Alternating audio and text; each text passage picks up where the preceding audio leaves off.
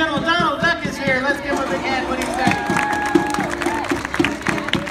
Donald, it is great to see you, and I couldn't help during your big entrance to notice that you brought your drum.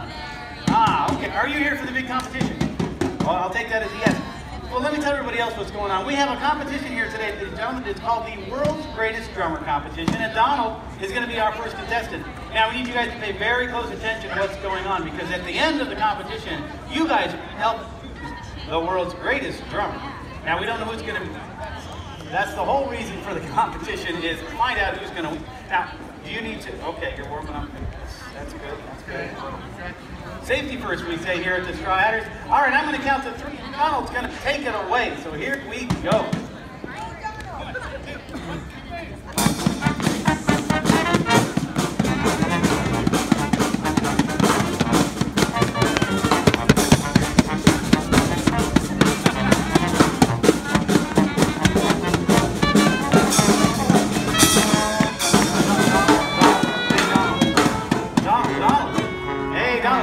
You're throwing the guys off. It sounds terrible. It needs a lot of work. You know, it does need a lot of work. Nikki's absolutely right. Unfortunately, now is not the time to work on it, because we have our second contestant, Alyssa, right here, ladies and gentlemen. Let's give her a big hand. Alyssa's brave enough to come up here, and I really appreciate it. Now, I have 2 questions for you. One, do you play drums at home at all? You ever play drums at home? No, okay, that's okay. That's not a problem. That is absolutely fine. The second question is important, though. Did you bring a drum with you to Disneyland today? Oh, that's going to make this so much harder. Okay, hang on a second. Hey, Donald. Hey, Donald. Hi, Donald, over here. Hey, Donald. Do you think Alyssa could borrow your... You know what, Alyssa, why don't you ask? Come on over here and ask her. Make sure you say please. Let's see what happens.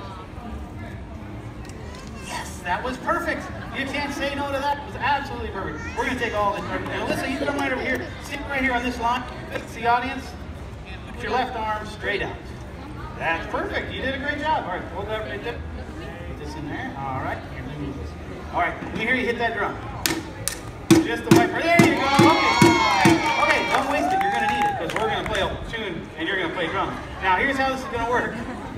Just ignore. You're doing great so far. Just ignore that. That's perfect. I'm going to count to. You're going to start playing, and whatever you do, don't stop. Okay? Until the song's over. All right. Our second contestant, Alyssa. Here we go.